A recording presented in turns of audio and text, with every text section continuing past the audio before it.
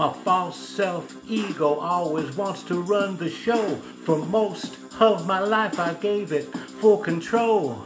It told me what to think and which way to go, while my true self slept deep within my soul. My true self beats my heart and makes my hair and nails grow, turns my food into energy and regulates my blood flow, stores my memories and emotions, then lets them go until they're dragged back by my false self-ego.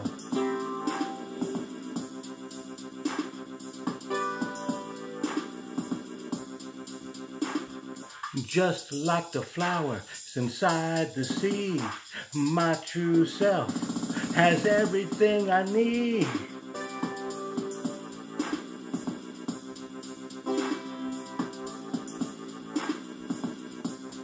Lately I've been thinking about renunciation. Depart from the world of monetization. Devote my life to self-realization. Immerse myself in daily meditation. Free myself from the chains of my own creation through silent prayer and contemplation.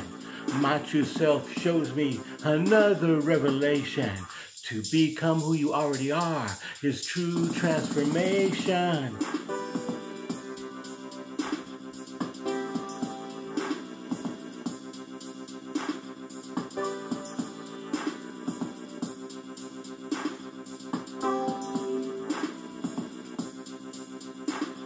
Now I have a new perspective, reunited with the consciousness collective. My false self-ego is easily detected. When I see what I send out is immediately reflected. My true self always makes sure the course is corrected. All my thoughts and words are carefully inspected. My false self-ego never wants to be neglected.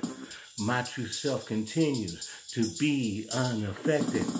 Like an onion, you must peel back all the layers to find the voice behind your perpetual prayers.